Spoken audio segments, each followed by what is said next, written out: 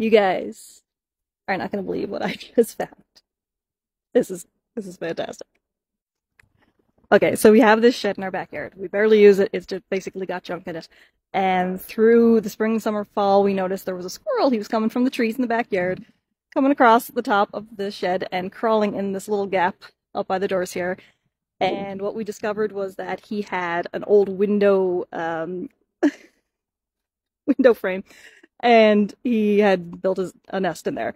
So he had it up in the rafters, and he built piles of leaves and straw and whatever else he could find. He built himself a little nest, and we said, you know what, leave the squirrel alone. We barely use the shed. There's nothing in there he can hurt, so dude can have it. He's fine. Later on, we noticed the collection bag from our lawnmower, which we don't use, and we just have hung on the wall in there. He'd been storing nuts in there, so we were like, okay, that's fine. We don't use it. He's just building up his nut stores for the winter. It's all fine.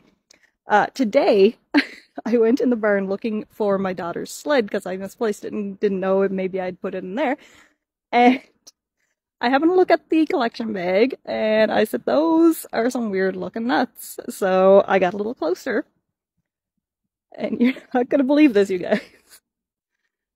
So you come in the barn here, and you can see up here there's the window screen, and he's got his little nest built up there.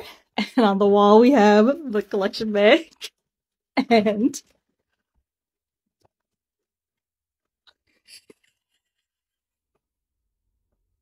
that is a metric ton of Tim Hortons Timbits, guys. I don't even know if there are any nuts in there. Look how high it is.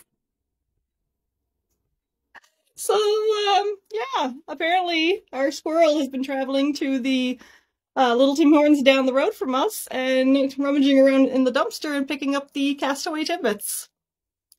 So, yeah. You know your squirrels are Canadian when.